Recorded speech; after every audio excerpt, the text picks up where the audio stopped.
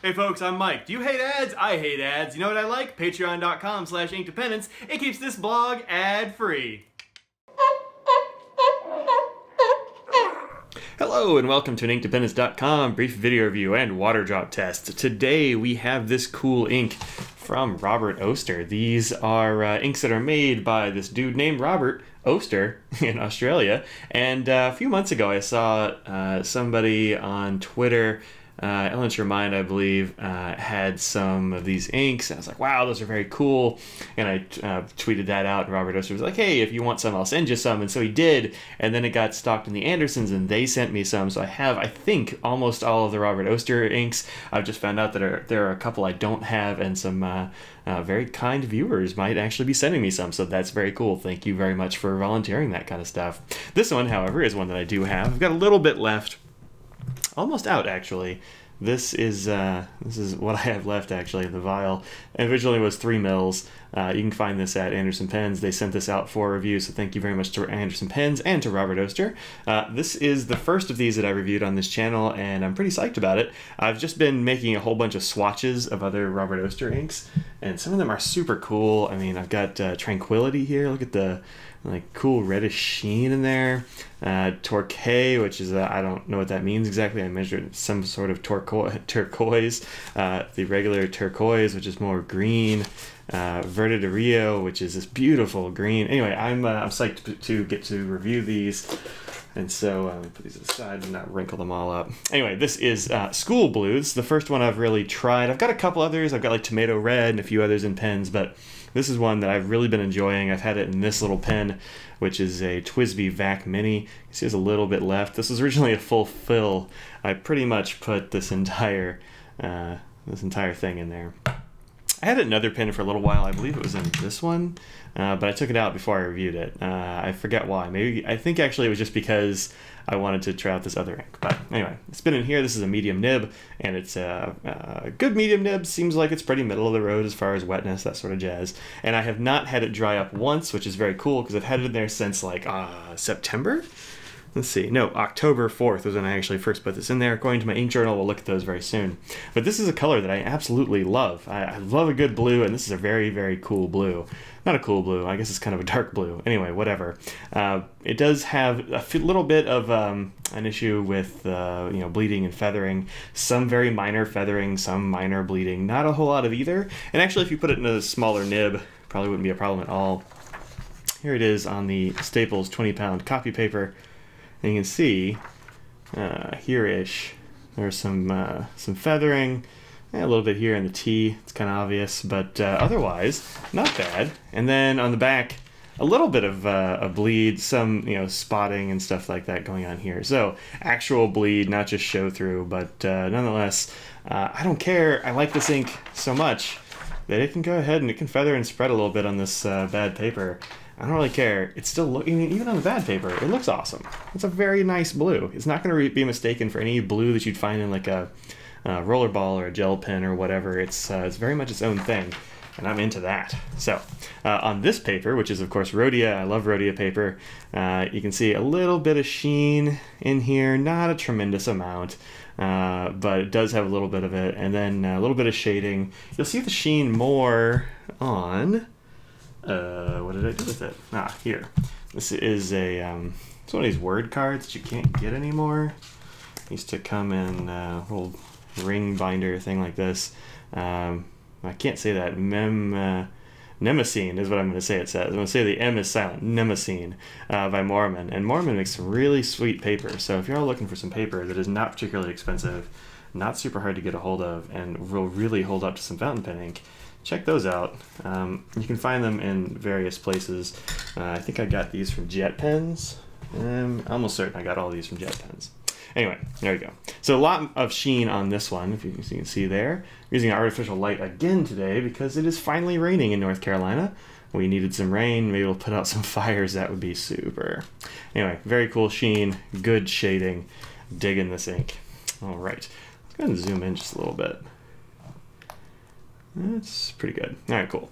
Like I say here, it's not the most well-behaved ink, and also, like I say here, I just don't care. So this one is not an egregious offender of any kind. It seems to do perfectly well. It just has a little bit of an issue, and I'm okay with that. Here, as far as comparisons and such, let's go in a little bit more.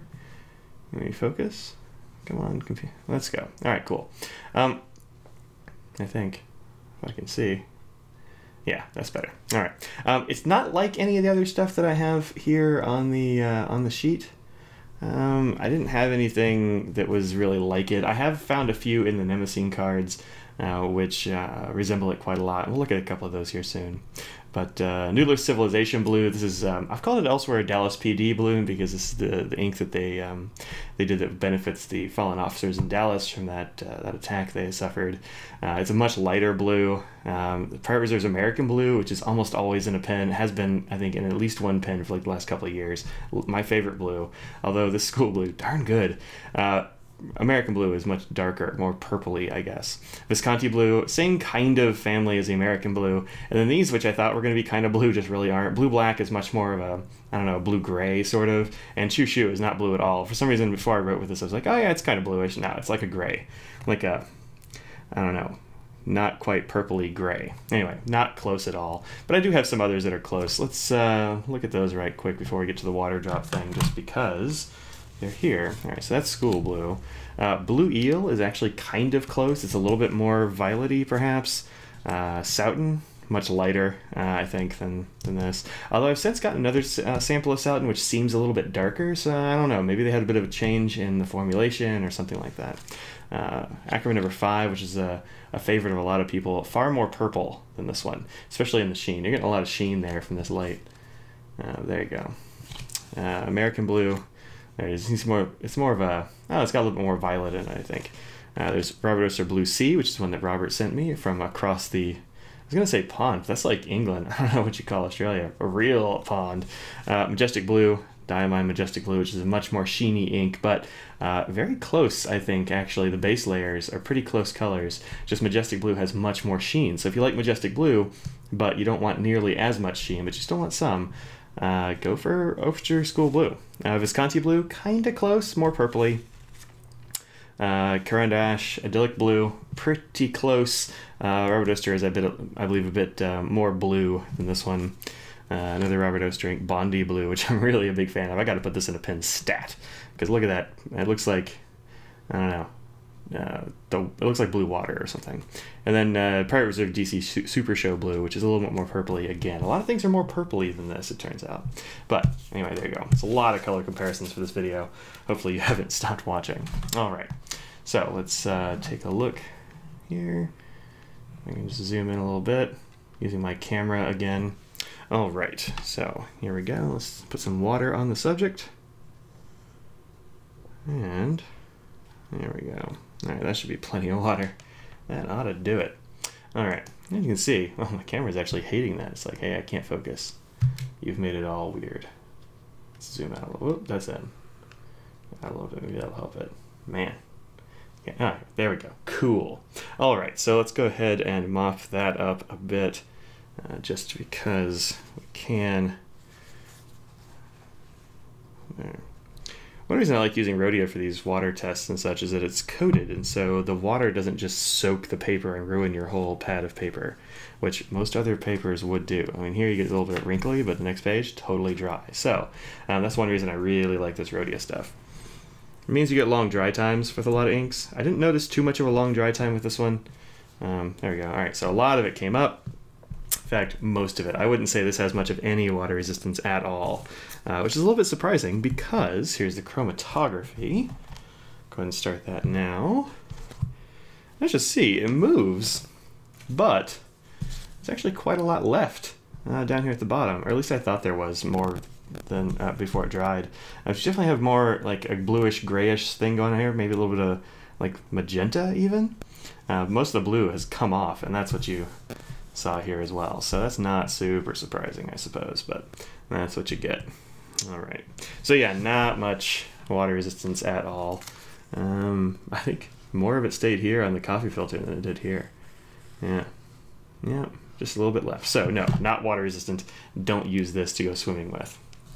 All right, put this over here. Also, don't address envelopes with it. I know it's envelope addressing season. I got to do a bunch of that myself for Christmas cards or what have you, but don't use this one. As cool as it looks, it's a bad idea. All right, so here is Robert Oster School Blue. This is currently ink journal from penhabit.com. You can check those out over there. Matt has those. They're going to look different, but I think the paper is the same, which is kind of a wheat straw paper of some kind. Wheat straw paper and sugarcane paper are both very good papers for fountain pen inks. They dry dry more quickly, I think, than Rhodia does, but they don't have the quite the water resistance. But you can't really see anything through the back, so that's cool. Anyway, there you go. So this is from the VAC Mini. You can see that looks pretty good. And then here, yeah, this was the orange Franklin Christoph that I had it in. This is an 02, goodness, it's a 20. I gotta be able to read. And actually, I had it in there for, I don't know, a good month or so, I feel like. Yeah, because I got these in DC, I guess, so early September anyway, and then I think I took it out before I went to Colorado, so that seems about right. I didn't write down the date clean because, I don't know, I'm bad at record keeping. But you can see it actually changed a little bit in the pen. It hasn't changed at all on the VAC Mini. I think it must have a better cap seal, at least slightly better cap seal than the Franklin Christoph did. But there you go, because this is when it was first put in, and then there's kind of, you know, a little bit later, and that's right before I cleaned it, I think. So it darkened up a good bit. And that could just be a function of the nib or the cap seal or, I don't know, usage or something like that. But anyway, it darkened up a little bit. You can see it there next to a bunch of other blues and that sort of jazz. There's some DPD blue. What else have I got in here that's blue? Nothing. Nothing. Zero. All right, put that aside. And then here, of course, we have an ink journal. You can find these. I found this at well, it's actually sent to me by the ink journal folks, who I believe work with like Gold Spot and that kind of jazz. And this is Tomoe River. And you can see I've got another shimmery ink right above that, Golden Sands, lots of glitter. A little bit of that glitter got down here. So you see some glitter down here? Don't worry, Robert Oster does not have glitter in his ink. But Diamine does, and some of it travels. Glitter, man, gets on everything.